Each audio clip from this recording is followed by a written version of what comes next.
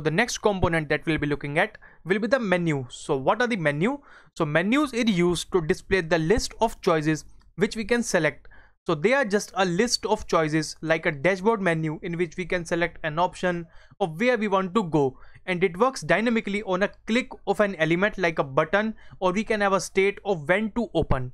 And it has a menu item component to add the content inside that, and each menu item can have its own callback function. So this is about the menu, and now we can see some properties of the menu. So the first very important property of the menu is the anchor element. So what is an anchor element? So anchor element is the property which is very important, and we need to specify that on which element we need to open this menu. So on which element we need to open this menu, and when the element will be selected, it will open the list on that element's position. So if we have a button, so once we will click on the button, so it will select the position and the anchor to the button, and it will open the list of the menu to that button only. The anchor element is used to set the anchor position, and then we have the additional properties like we can have a open. So whenever the open will be true, and then only the menu will be opened. And in the on close, so whenever the menu will be closed, we need to specify a callback function, we need to perform a task. And then we have the SX prop for the styling of the list. So this is all about the menu. So now we can just move on to the materialui website to search about the menu. So now you can see this is the menu API, and you can see about the menu. You can just pass some props like the anchor element, the autofocus, you can have a children, you can have on close, and you can have so many properties. And now you can just move on directly to the menus, and now you can see the menus display a list of choices on the temporary surface. And you can see more about the menus here, like you can see this is a basic menu, and then you can just read about that. Like you can see we have discussed the dashboard. Like once we will click on the dashboard, now you can see we have the profile, we have the my account, we have the logout options. So these are about the menus or how the menus are used. And now you can see this is also a menu, and now you can see in our mobile devices also this is also a menu of the notification. And now you can see this is a position menu. So once we will click on the dashboard, so now you can see the dashboard will disappear, and now the menu will be there. So these are some additional properties of the menus. Now you can see we can have a more CSS styling on the menus.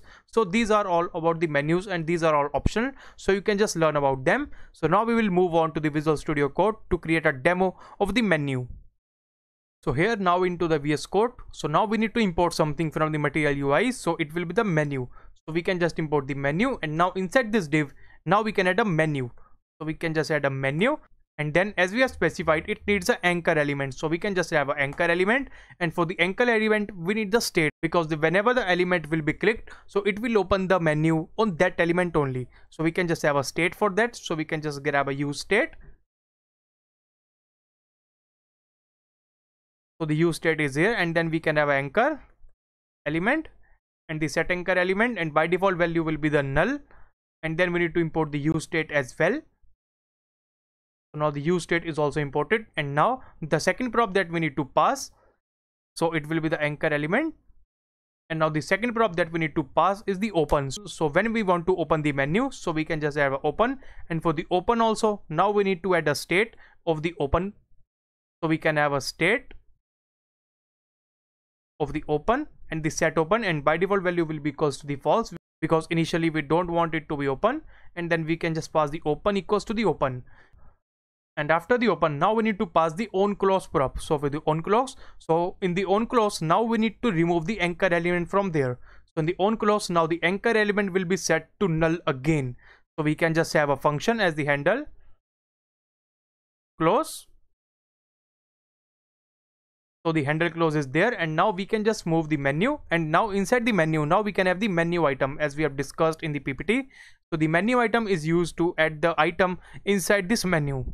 And in the menu item, now we need to add here the on click. So whenever the menu item will be clicked, now we need to close the menu as well. So for that, now we need to just point to the handle close again, handle close function. And now we can just add a value, as it can be a profile, and then we can just copy, and then we can just paste another menu item, like 3 more menu items. Like we can have a balance, and then we can have a logout option there.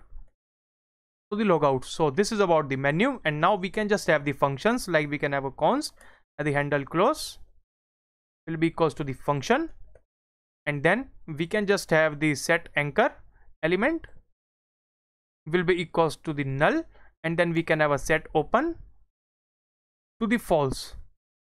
So this is what we want to do inside the handle close function. And now we need to add here the button as well to open this. So we can just add a button here, we can add a app bar here, we can add a typography here, and so many things. But now the most comfortable thing is the button. So we can add a button, and then we can just define the variant will be equals to the contained, and then we can have a on click prop to the button as well. So it will be the on click, and then in the on click now we can have a handle click function to add a callback there. So we can just have a handle click function there as well.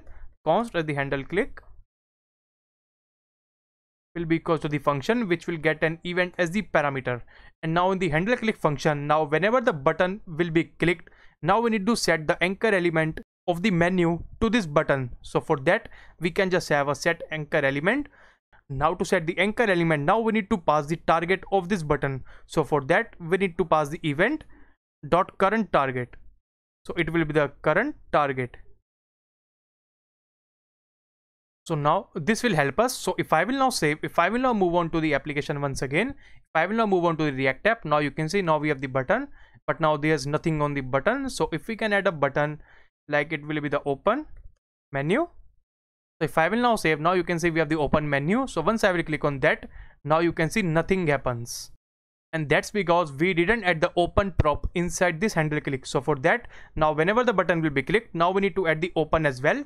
So it will be the set open, and whenever the button will be clicked, so the list will be opened. So if I will now save and refresh again, once I will click on the menu, like now you can see the profile, balance, and the logout. So now you can see the menu is now open. And once I will click on any of the list item like the balance, now you can see the list will be closed. So this is how the menu works in the Material UI. So all of the things are now working fine.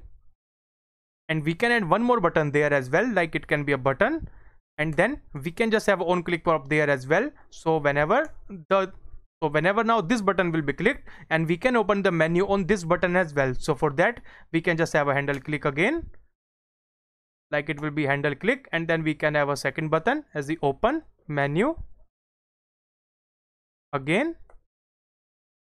So if I will now save, if I will now move over to the application once again, so now if I will now just click on this button, so the current target will move on to this button, and the list will open on this element. Now you can see once I will click on this element, open menu again, now you can see the list is now opening on this menu now.